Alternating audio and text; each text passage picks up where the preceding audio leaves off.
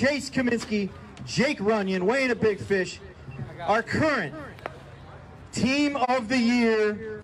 If you believe those who were there, this is the moment a lot of eyebrows started to go up. Anglers Jacob Runyon and Chase Kaminsky leading yet another fishing tournament. Your new leaders, locking it in, Team of the Year, definitely Team of the Year champions. They even headed up to take their pictures at the Lake Erie Walleye Fishing Competition, ready to claim almost 30 grand in prize money. But watch closely when just moments later, the event's organizer, Jason Fisher, decides to check the belly of one of those fish. We got weights and fish! There we go! From then on, it's a mob calling foul in a way only true fishermen can.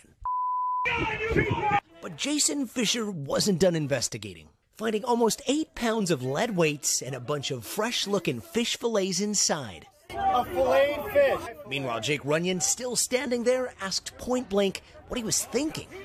Do you have anything to say, Jake? You call the cops!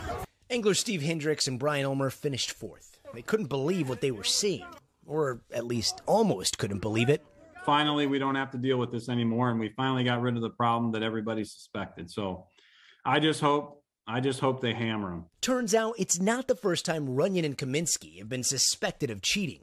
Last year, they were disqualified from another championship after one of them failed a polygraph. According to reports, Runyon said he was innocent and got a lawyer. As for this past weekend, law enforcement is now involved. Ohio's Department of Natural Resources released a statement